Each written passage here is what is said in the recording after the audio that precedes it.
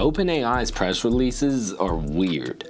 Like, you have to like read through them, and because of how they do their rollouts, which if anyone's wondering and using GPT and trying to figure out like, yo, where's the new features, literally save yourself the time, because I've done some digging myself. The rollouts are random. Of course, they probably have some type of insiders or something like that they prioritize who gets it first, but their rollouts, like for instance on the iPhone app for GPT, I literally closed it and reopened it the other week and got new updates with like completely new features, like the audio back and forth talking. So realistically, they're rolling out all the updates on the back end.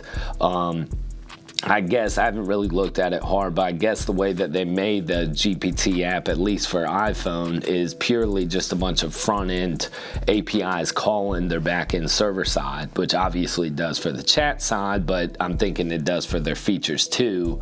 So they don't even have to push an update to the app store. They just put an update on the back end with their APIs, and the front end will display it. And it looks like the way they're rolling out their updates are completely random, from what I've seen, which basically, just randomly you wake up and refresh the page or be in the middle of working and boom, there's the new OpenAI ChatGPT feature. They did get like 100 million users in their first year, so I think they've got quite a bit of people to please. Anyway, back to the dev day and kind of what my opinion was, or kind of what I'm taking it as. They've got the GPT-4 Turbo, 128K context. Basically what this is, and from my understanding also on testing, is basically GPT-4A works way faster now, which I do know that. I've tested that. And also the amount of memory or text that you can give it is considerably longer. So, I mean, I think I read an article the other day, someone put in like 20,000 words or something. So I don't know the exact limitations, but basically you've got way more memory capabilities, as well as it's moving way faster on this new GPT-4 update. Is that a good thing? Yeah. And quite frankly, to an avid GPT user, you will definitely notice this. I've got long threads, long conversations of certain projects I'm working on utilizing GPT-4, and I've already noticed the improvement.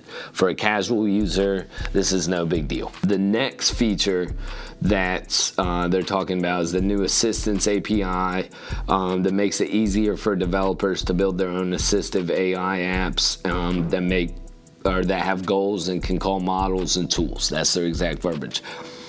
Basically, and again, that's what I'm saying, their press releases are funny because they're missing all types of stuff on them.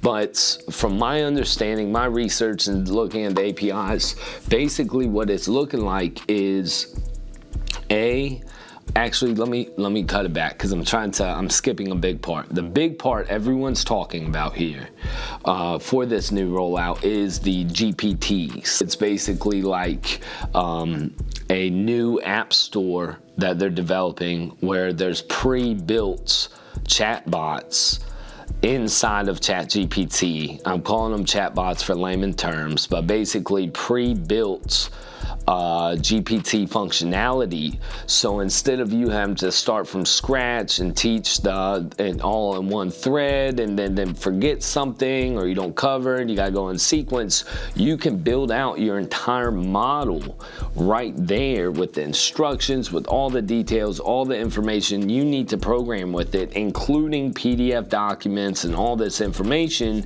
Then save it as your own GPT, and even put a little icon on what it is. Let's say this is my vitamin bot, or whatever.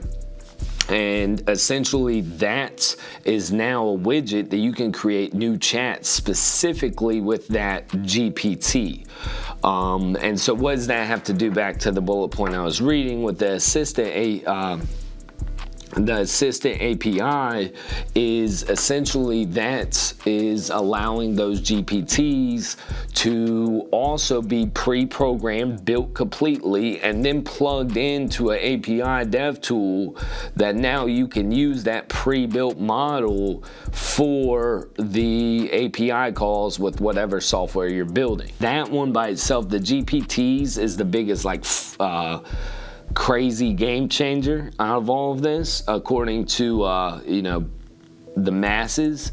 But having that assistance API is a big deal, and this is the deal that to me was extremely exciting. And doesn't say in this press release, I think it says in another one.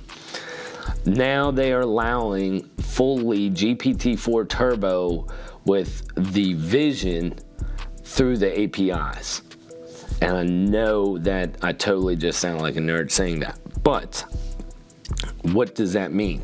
That means ChatGPT Vision, if you've already used it, everybody has for the most part, or people have, actually Rob is who told me about it first, is you can take a picture of something and send it to GPT, and it can see exactly what you took a picture of and discuss it. Anything from a piece of artwork to a photo of what you're looking at to diagrams that you wrote on a whiteboard. First of all, that by itself was awesome, but why is adding that to the GPT-4 Turbo and the API such a big deal? Because now, realistically, like for instance with Tree, which we may or may not do this exactly, but for Tree, we can literally use the GPT-4 vision as our freaking algorithm. Well, now you don't really need to depend on tags and hashtags and some image recognition to program your algorithm so that it's feeding the best video, audio, image, or whatever to a prospective user.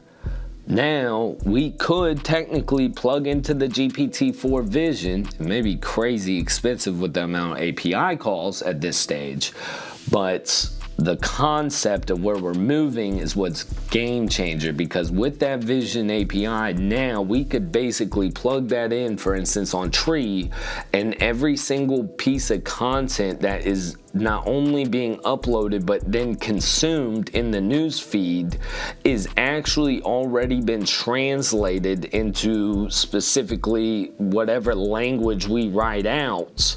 And so now we're really learning what the user is doing 24/7. As far as the kind of content 24/7, now it sounds like I'm Zuckerberg. We know what they're doing all the time, but no, I mean, you can know what content they're looking at no matter what content and whether they like it, and be able to predict more and more and more similar content and more accuracy because you let AI see the content for you.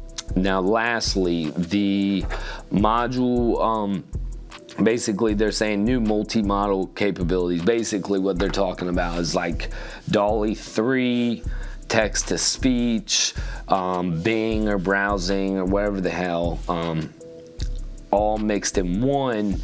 Now basically GPT-4 can do everything without you having to switch models. Cool, expected. It's kind of annoying having to switch anyway. Now lastly, the module, basically they're saying new multi-model capabilities. Basically what they're talking about is like DALL-E 3, text-to-speech, Bing or browsing or whatever the hell, all mixed in one. Now basically GPT-4 can do everything without you having to switch models. Cool, expected. It's kind of annoying having to switch anyway. And then of course the big thing everyone's talking about is that GPT store, which, you know, they're comparing to being the new app store. I could say possibly.